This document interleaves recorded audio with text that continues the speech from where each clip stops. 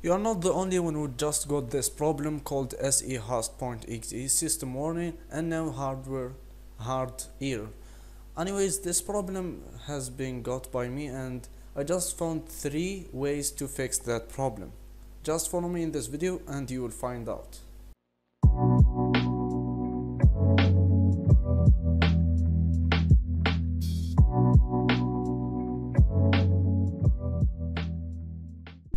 So before we start this video, hello, my name is Dino and I'm the computer enthusiastic. I make videos about the computers to fix problems and sometimes some tech news. And if you just want to learn more about my videos and my channel, just click that subscribe button and don't forget this notification bell so you don't miss any videos in the future. So let's get into our problem. So the first way to fix this problem is to just go to the system configuration.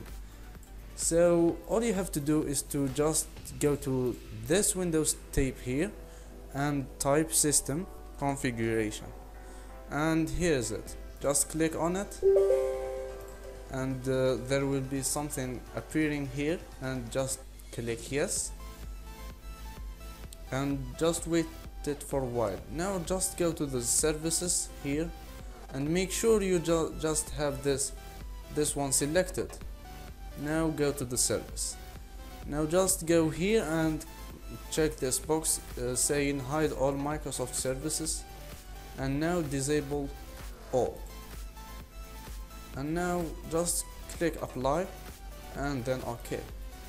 Now he will tell you that you will have to just restart your computer to make changes. I recommend this because this will help you just refresh your computer and fix the problem. For now we are not going to do that because we are going to show you the next method to fix that problem. So we click exit without restart. Now the second thing here, it should be about the command prompt. So we just go again here and type in command prompt. It's just easy like that, and make sure you run it as administrator, so like that,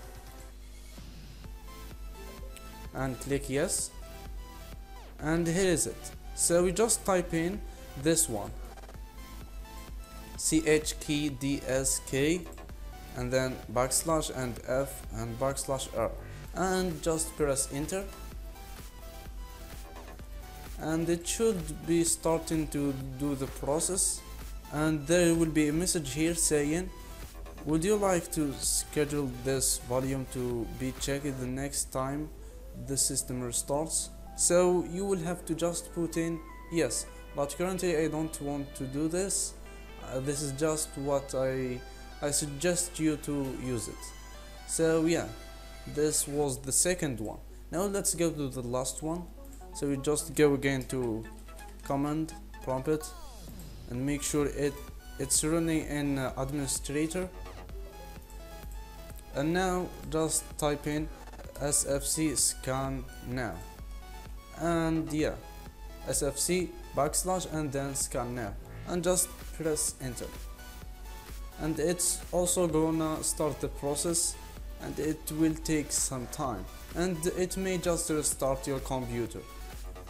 For now, I just want to tell you thank you for watching, and I hope you just enjoy this video, and share it with your friends if he has the same problem maybe, or just subscribe to my channel and see more videos like this one if you are enjoying the computer field and the technology field.